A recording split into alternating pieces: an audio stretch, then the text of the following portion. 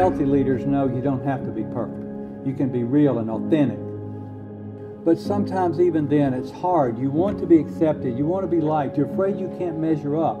And so you step back from holding others accountable. Maybe you don't clarify. That's step one. Maybe you don't connect with people because that's hard for you to connect with people. Maybe you don't collaborate because you're afraid. And so as you walk your way through and think about accountability, the issue really is courage.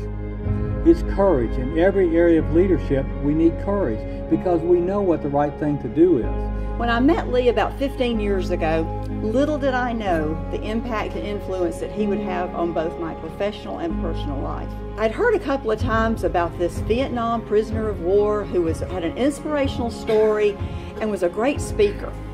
I soon came to realize that Lee had a lot more to share than that. The opportunity to learn never stops if you're a leader who truly desires to grow and to help other people grow, develop, and succeed as well. Lee has channeled his passion for developing these types of leaders and teams by way of his own personal experiences. We are old enough to remember the Vietnam War and old enough to have lost friends in that war. And I think we have a real special appreciation for the sacrifice that Lee made and for the lessons that he so clearly learned in that setting. We know what's right.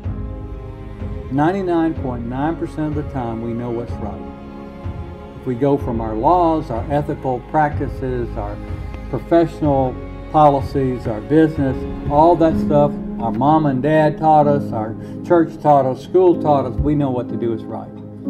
The challenge is to have the courage to do it.